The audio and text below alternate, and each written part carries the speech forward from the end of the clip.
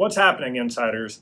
I'm Nick, a product manager here at YouTube focused on responsibility. And I'm Cherian. My team works on detecting fraud and abuse across several YouTube surfaces, including comments. We've been listening to your feedback, and we just wanted to come on and give a quick update on a super important topic, comment spam.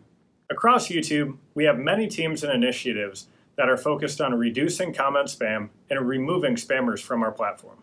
In fact, in Q1 of this year alone, we removed over 1.8 million channels for spam activity and over 570 million comments and live chats for spam.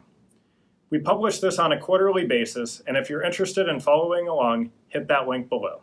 This is a tricky space, like a digital chess match of sorts, so we need to be thinking 3 steps ahead. There are several layers of defenses we've been adding, since there isn't one silver bullet for this, unfortunately. Our teams are working round the clock to identify new tactics that spammers use, update our detection systems accordingly, and catch the spam quickly. There are a few types of spam that we noticed recently, and we wanted to provide an update to our insiders on. We've recently noticed an increase in impersonation comment spam and what we call phishing scams across YouTube comments, attempting to gather personal information from viewers. Due to the complex nature of this type of spam, there isn't one fix that'll remove this content from the platform. Our teams are working on a number of launches to improve detection and stop these types of comments and accounts. We've already started rolling out some protections for this.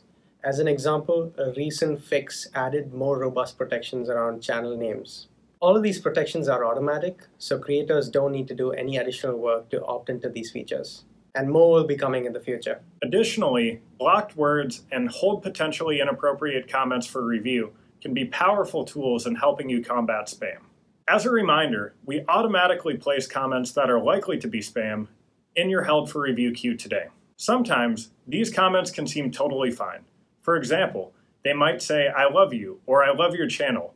However, we know that they've posted this comment across many different channels, in some cases, thousands of channels. And as an exclusive to you insiders, I'm excited to announce today that we're going to be enhancing our blocked words feature to improve broad matching and introduce retroactive application to blocked words.